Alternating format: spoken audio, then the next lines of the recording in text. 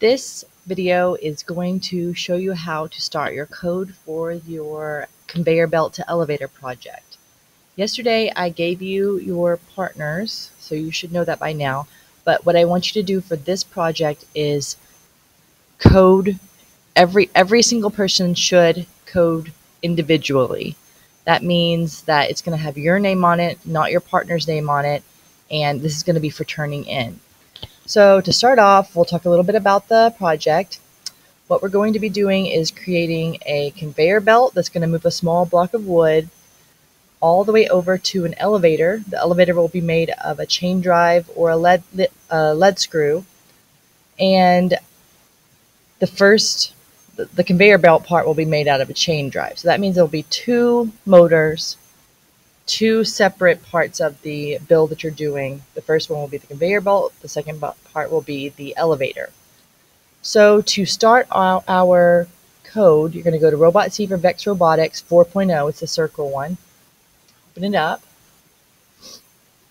Once it opens up, you're going to go to File, Open, and Compile. You should have your elevator already saved. So File, Open, and Compile. Elevator. If it's not there, you can kind of poke around in your drive and see if you can find it. It should be in a RobotC folder. At that point, you should open it up and it should look like this. If it doesn't, let me know. I will help you get to this point. What we're going to do, the first part is we're going to type in the title, naming it elevator, your own name, date,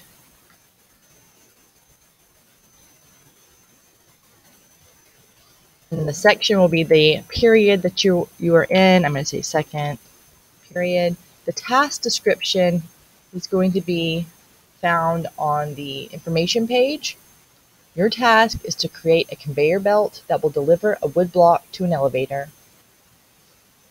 I'm going to go ahead and copy and paste it. Pseudocode, don't worry about that right now. Then we're going to go and add the repeat forever section. That's going to be found within control structures. But if you don't see natural language already there, go ahead and go to Robot, Platform Type, Natural Language PLTW. I've already got it selected. So expand control structures, go inside natural language, repeat forever. You're going to go ahead and click and drag it. I'm dragging it to number 18. Let it go. Delete the body. And that's where all your code is going to go inside this body section. I'm going to go ahead and minimize this control structure so I don't get confused. Then you should have natural language. We expand it. So the first thing we're going to do, we'll have a button that will start our motor. And that will be until bump. I'm going to click and drag it to number 20. I'm going to, when I touch the button, it's going to start the motor. So that means I'm going to go to Movement, Start Motor. And then I'm going to have the motor go for a certain amount of seconds. I don't know how long yet, but I'm going to go ahead and click, open up Wait. Wait in time, that's in seconds. Then after a certain amount of seconds, it's going to stop the motor.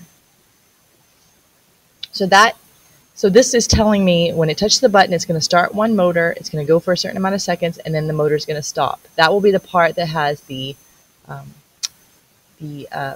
first part of your build, which will be the conveyor belt.